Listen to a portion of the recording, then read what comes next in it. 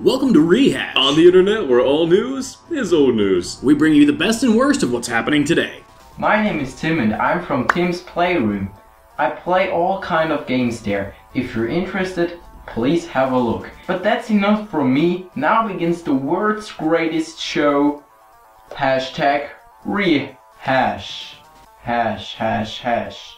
Thank you so much to Tim's Playroom, who provided our intro for this episode. If you want to be cool like Tim, just in the description type placey thingy down there, just give us your footage, and we'll give you a meaningful shout out at the end of our episode. Like we always do. Yeah, except for that once. So you had a newsy type whatever to start off with? You're gonna totally miss the fact that that once was your fault. Okay, I messed up one time, but it's a one strike. Okay. I have two more left. One strike. Yes. Alright, so yes, I do have some newsy type whatevers. Today, I wanted to talk to the Freedom family about an adorable video. You'll laugh later. Or not. An adorable horror video where kittens reenact the scene from Psycho. And then you wanted to talk about... Yeah, I wanted to talk about, in the last episode we talked about a company or a news weather channel stealing footage. I wanted to talk about companies stealing video games. Like stealing keys? No, actually like taking games that have already been made and then taking them, like rewording them and then making it their own. Believe it or not, that's actually how Tetris became known. Really? If it weren't for piracy. Really? And then I wanted to talk to you about an Iron Man phone that sold for $91,000 US in China. So who would buy that? Like who has enough money to say, oh, I want to go buy an Iron Man phone? We'll talk about that here in a bit. And then you wanted to talk about... I wanted to talk about what happens when you leave your consoles or cords or anything laying around with a puppy. Is it cute or is it scary? Both. Okay. Alright, so as we mentioned, first things first, we're going to talk about an adorable video that someone with very few subscribers actually just had a semi-viral hit where he gets his cats to reenact the shower scene, the murder scene from the movie Psycho.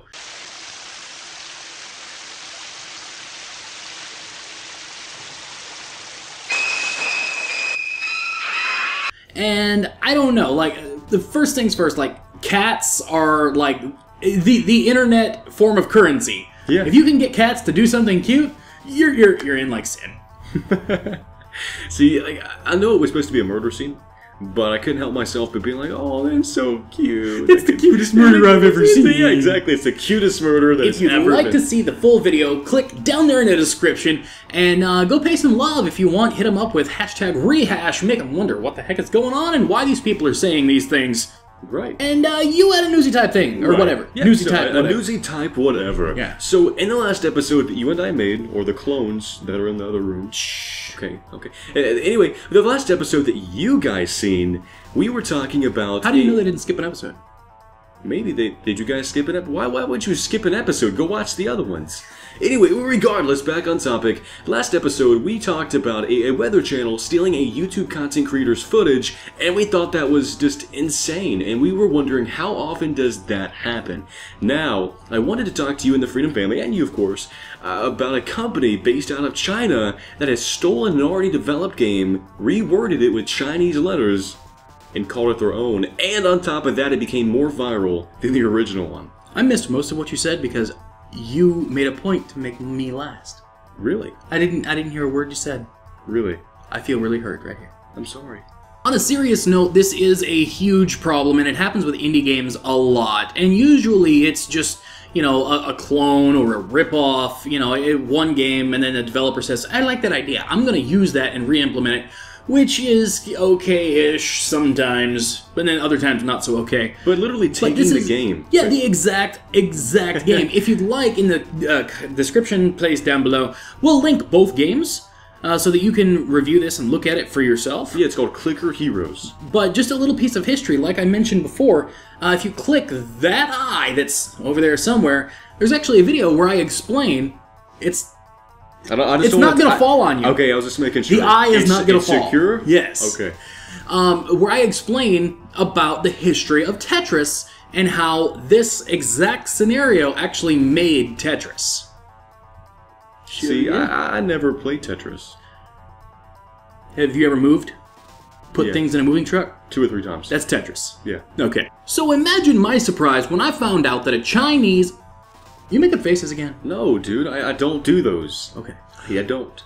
Imagine my surprise when I found out that a Chinese businessman decided that he was going to pay 91,000 US dollars, or the equivalent in, I assume, yen, to purchase an Iron Man Galaxy S6. Now, do we have a phone? Now, it is an S6 Edge, so I mean, it's the nicer of the...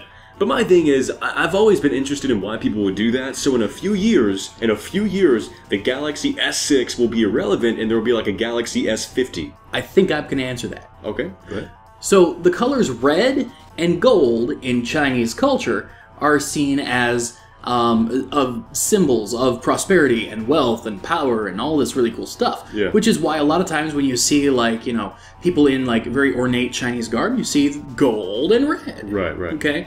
And so, of course, that's not the only reason. Of course, Chinese people, just like the rest of us, sometimes just have way too much money and they don't know what to do with it. Right. So, $91,000 iPhone or Samsung Galaxy S6, yeah. No, actually, this does make sense to me because I've always thought that Tony Stark, if he was any kind of phone guy, would be an Android guy. And you had a newsy type whatever. Right. So, I remember going to school, right? Just bear with me on this. You went to school. I went to school. Can you imagine that? You guys did too. Nah. So anyway, I went to school one day, and I was in the 1st or 2nd grade. I'm not sure what that would be in any other country. And I left my PlayStation 2, just got it, had it for a week. I left it on the ground. At the time, I had a puppy. Why did you you left it at the I ground left it. Yeah, no. I left it on the ground at home. Oh, okay. Yeah, right. So I went to school. I was all happy. I was gonna come home and play video games. I came home, and what happened? The puppy ate the cords. So let me get this straight. You went to school, and you were all happy. You were like, I'm going to go to school. I'm going to go eat to some school. lunch. I'm gonna eat some lunch, play recess. And at the same time, your dog is sitting there like, he went to school. I'm going to have me some lunch. Yeah, and he ate it. Yeah. He ate the PS2. He didn't eat the PS2 whole, but he messed it up enough to where it would no longer play games. He ate the controller in half. And just to reminisce, I wanted to show you a photo of the same thing happening to a guy who went to work. He was so eager to come home. He got off of work early, and what happened? The puppy ate his controller. It absolutely devastated the controller. Jimmy, would you mind throwing the picture up on the screen? And not over my face this time? Thank you. So as you guys... He's giggling. Really? I didn't see him laughing. Jimmy, it's not funny. So, like I said earlier, you know, it just kind of goes to reminisce, is if you guys have a puppy, just don't leave stuff in the ground or in an area where an animal could get to it, because they'll eat it. Yeah. Oh, almost, yeah. So now comes the part of the show where we talk about your comments from Comments! from yesterday's episode, and possibly elsewhere. I can't talk. Elsewhere on the Freedom Channel. Yeah. So comment number 1 comes from Noble Chase. That's right, a simple name that I can say finally. Finally. So he says, can you guys sum up Rehash? So Rehash, in bite-sized sentences, in a very, very short context, it's a series where we provide you, the Freedom Family, with another form to promote your content if you're a YouTube content creator, or if you're just an avid viewer, we provide you guys with, you know, news relevant to what you guys may be interested in, whether it's, you know, puppies eating controllers, or $1,000 or Samsung Galaxy S6s, and, you know, is there anything else to add to that? I was actually thinking about trying to do an anagram for Rehash, but I only got 3 letters in, so I need more time. But the focus for the show is just to provide you guys with funny, entertaining content that you guys may be interested in, and if you're a YouTube content creator, just to promote what you do. I mean, that's pretty simple. So Rehash stands for redundant, educational-ish, humble, awesome show of homework avoidance. We got it! I like that. We need to start doing that. Yeah. Of course, now you have to wait until after school to do this. Or unless you're one of those people who does your homework in the morning, then watch in the morning. Crisis Diamago says that Google Plus is the dumbest thing ever. Now, I'm not saying that I completely and utterly disagree with the fact that Google Plus has made mistakes, and Google Plus is not perfect, but I'd like to point out that there are a lot of dumb things out there. And for you to say that it's the dumbest thing ever means that you think that Google Plus is less dumb than Miley Cyrus, Jessica Simpson, Justin Bieber, and Uggs. Did you seriously just come off that with the top of your head? Yes. Wow. I would come up with another one, but my brain just exploded. Right. So, I don't know. Tell us in the comment section down below if you think Google Plus is dumber than all 4 of those things. Yeah. And now comes the part of the show where we get the pleasure of talking about one of our freedom partners. You guys. And so Tim, from Tim's Playroom, introduced us, and because he introduced us, we get to talk about his channel. Of course. And I actually have it pulled up right... Oops. So we took a look at Tim's channel. There are a couple of things that jump out at me that I want to tell you about, and there are also a couple of things I want to tell Tim. Tim, you've got to turn on Browse View on your channel. Right now, it just looks like a feed of things, yeah. And it doesn't really make you stand out as a creator. Turning on Browse View will allow you to feature playlists. It'll allow you to have a channel trailer. Well, yeah, and not only that, but it also increases the view time. It increases views. That way, if you guys have like a non-subscriber who visits your channel, the first video that's going to pop up is that one. Now, something I really did like about the channel is the guy's banner. Now, well, before we go, I got one more point to make. As far as Browse View, a lot of people don't understand why it's so important. It's because as far as viewers who are going to be actively engaged in your future content, who get immersed in you as a brand, right. They're going to shop around. Exactly. They're going to want to look and see what you think your best content is and see what you're featuring. It's those kind of people who are going to be your best commenters, those kind of people who are going to share your videos, and, you know, it's that kind of viewer that you really want. I mean, all viewers are great, but the really active ones... Right. Commenters, likers, etc. Yeah. I understand. But back to the whole banner thing, I mean, I really like the guy's banner. I mean, he has a series Monday through Friday, or, yeah, even Saturday and Sunday, right? Is that right? Saturday's not, that one's blank. Okay, so for the most part in his banner, I mean, he tells you exactly what he's going to be uploading. I mean, I think that alone is unique. I like the fact that he includes his schedule in the banner. Yeah. I also like just how simple it is, and I don't mean simple in a bad way. I just really like the fact that, you know, he's taken the approach that less is more.